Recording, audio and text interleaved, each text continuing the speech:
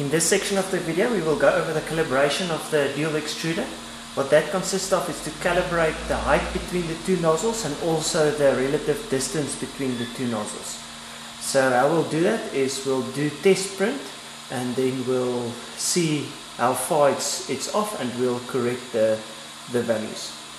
So firstly we will need to load the profile for the dual extruder, and how we will do that is we'll go to the slicer tab in Repetier host. We will go to configuration and we will import the printer profile. The printer profile for the dual extruder is called Prusa Dual with auto bed leveling. You can download this file. It's a RCP file. You can download it from the Mega Upload folder.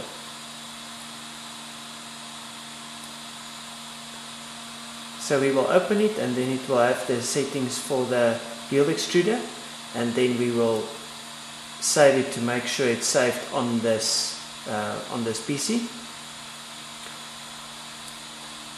And if you don't have the profiles for the different filaments, you can also find it in the same location on the Mega Upload folder, and then you can also import the settings for the ABS and the PLA and so on.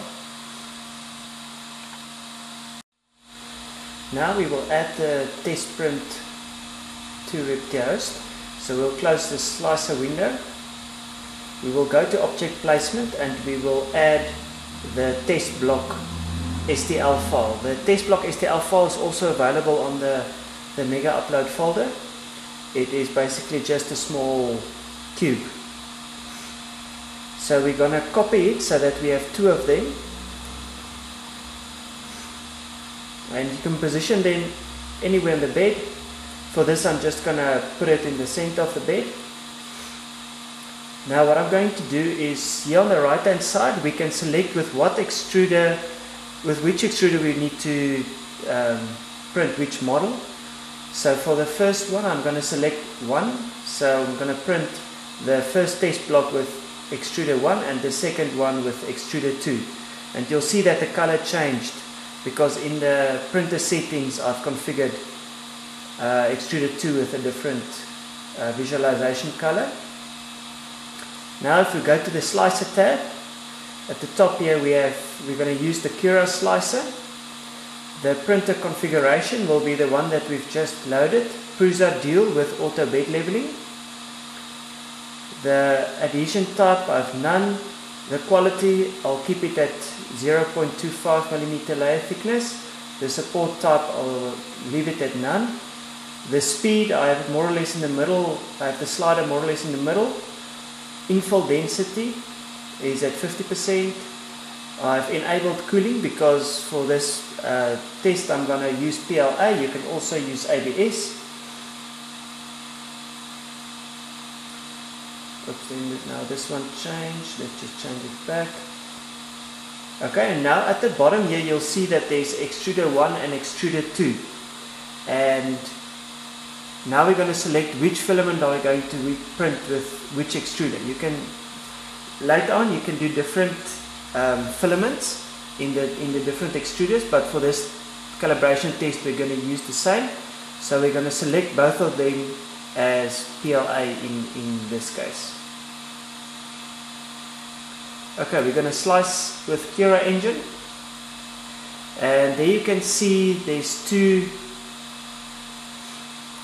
the two blocks, and they are different colors because they are printed with the different nozzles or the different extruders. And then there's an extra block that was created. That's the prime and wipe tower. So before it starts to use a specific nozzle, it first goes to the prime tower, it primes the nozzle, and then it starts with the print. Okay, so the next step will be to load the filament and connect to the printer, and then we can do the test print. What's important is to use two different colors because we want to see how these two align.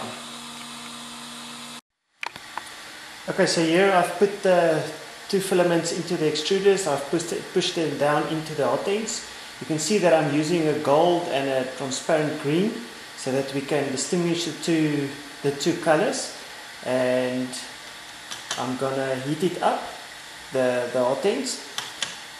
You'll see that the menu is slightly different now. For instance, if I go to preheat PLA, you'll see that there's preheat PLA 1, preheat PLA 2, preheat PLA all, and preheat PLA bed. So if I go preheat PLA all, it will heat up both hot ends and the bed. Now the hot ends have reached the temperature, and I've pushed the filament in a little bit so that it starts to come out the bottom, and now we can start the print. Okay, so now my print has started, and the first thing that I noticed is during the first layer, the gear on the left hand side was, the motor was jumping, so that means that it cannot feed the filament properly down. The reason for that is because the nozzle is against the glass and the filament cannot go out at the bottom. And I saw that it was not so on the gear on the right hand side, or the extruder on the right hand side, so that means that the extruder on the left hand side is a bit lower than the one on the right hand side. So what we want to do is we want to get the height between the auto bed leveling measurement or sensor and the relative height between the two nozzles. We want to get that to be correct. So what I would do first is I would make the distance that the printing head goes down after the auto bed leveling. I would reduce that a little bit by about 0.5 millimeters, because it seems like we need to reduce it quite a lot. And then I would also make the end stop for the extruder on the left hand side. I would pull it a bit up so that it doesn't go down as far. Okay, for the sake of time, I've stopped the print, and let's quickly have a look at it. So firstly, I can see that the green is printing lower than the gold. So we need to pull the extruder on the left hand side. We need to make the end stop a bit higher. I would say I would turn it one full turn so that it bottoms out higher. And then the gold was printed first, so the distance between the nozzles and the auto bed leveling, we can make that distance smaller so that it doesn't go so far after the auto bed leveling, because it was a bit close to the bed. And then the third thing is the distance, the relative distance between the two nozzles. We have a look at the prime tower to see how that is. What we want is that both colors should be directly on top of each other. But here we can see that the green is about 1.5 millimeters to the right hand side and about 1 millimeter to the back. So we can update those values to correct that. Firstly, we're going to adjust the left extruder, and we want it to bottom out higher. So how we do that is with sharp nose pliers. We hold onto the M4 lock nut there at the bottom, and we're going to turn this screw one full turn in so that it bottoms out higher. And we're going to leave the one on the right hand side, we're going to leave as is. Okay, how we make the other adjustments is in Repetier Host, we go to the slicer, we go to configuration, if we go to the print tab and the G-code tab, then this is the G-code that the printer adds to the beginning of the print. So some of the calibration values are defined in these in the script. If it's not showing, you'll see that you need to be on the start G-code there on the left hand side, which has the calibration values. Okay, so the changes that we are going to make here is, you'll see in the third line from the top there's a command M218, and then it says T1. So what that means is it overwrites the offset between the two extruders, and now it's defining a new value for T1, which is the second extruder, and then there's X and then a value, and then Y and then a value. At the moment it's set at 39, so we want to move it, or that's the current distance between the two extruders. We want to make that less because it's moving too far to the right, and we said we're going to make it 1.5 millimeters less, so I'm going to change that from 39 to 37.5, and then also 1 millimeter to from the back forward. So that means that the second extruder is too much to the back, so I think this is correct. I think it should be +1. And then the other change is a little bit down. You'll see there's a line that's commented out that says set the Z distance between the probe and the nozzle, and then there's M851, and then Z at the moment it's set at -6, so let's make that -5.5.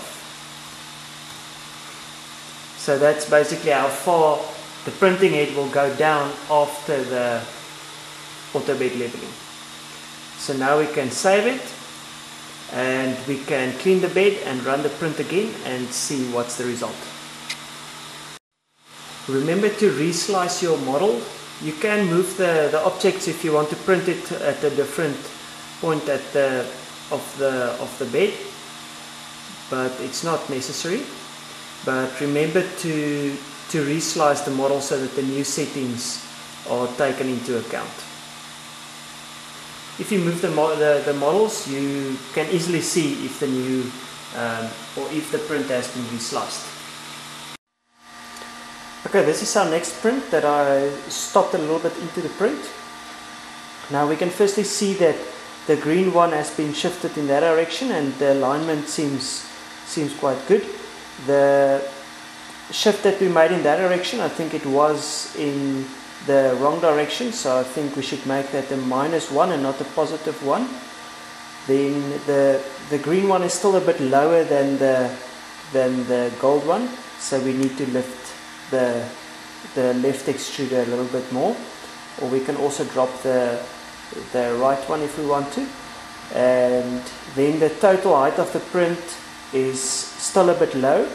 We can also lift the whole or make the distance between the bed leveling probe and the nozzles a bit less. So now we continue with this process till we get the alignment in terms of the height and the X and Y direction. We get that spot on. Now that the calibration print is finished, we can check the results. So the first thing to check is to have a look at the skirt, if the height of the first layer is correct. So if that's the distance between your servo, your Z probe and your nozzles, and if it's too close, the filament most probably won't come out. If it's too high, it will sit like a sausage on the glass, and when it's just right, it should be squashed a little bit onto the glass for the first layer. The second thing that we will check is we'll take the two blocks. So we take the two blocks and we measure the height of the two blocks, and we can see this one is 19.6. Just get the top and the bottom, and that one is 19.54. So that's very, very close to each other. So this tells us that the height between the two nozzles are correct. And then the last thing that we can have a look at is the prime tower. So if we take the prime tower and we have a look at the different sides, you can see that two of the sides are more green and two of the sides are more gold. So this gives you an indication of how accurate is the positioning between the two nozzles. This is pretty accurate because I can see gold and green on all the sides, but if you want to, you can fine-tune it even further, but this is very close. I would change it by about this side I changed by about 0.1 and that side by about 0.3 millimeters to get it correct. So yeah, that's the calibration of the dual extruder. To show you some examples of what you can do with the dual extruder, here's for instance like a traffic cone, which has been printed in 2 colors. We've also coated this with XTC 3D to give it the glossy finish afterwards. Here we have 2 globes. The one with the transparent green looks actually quite nice. And you can see the amount of detail and definition that you get was very good. And then this is just an interesting test that we've done. The black is ABS and the red is flexible filament. So if you take the component, you can basically, when it comes off the printer, it is basically a joint that you can use in a robot or something. Something I want to mention is if you have the dual extruder and you're only going to print with one extruder, you'll see that we've created a filament called none. So the purpose of that is it just set the temperature of the hot end at 40 degrees Celsius, and then it will only use the extruder that you're using. The reason for that is if there's nothing defined, then it wants to command the hot end to 0 degrees Celsius, and before the print starts it will wait for the temperature to reach 0, which is never going to happen. So that just keeps or let the printer continue when the print starts, and it doesn't wait for the temperature to reach 0. Thanks for watching, and post your feedback. You can post it on the website, or you can post it on Facebook or Twitter, or also on YouTube.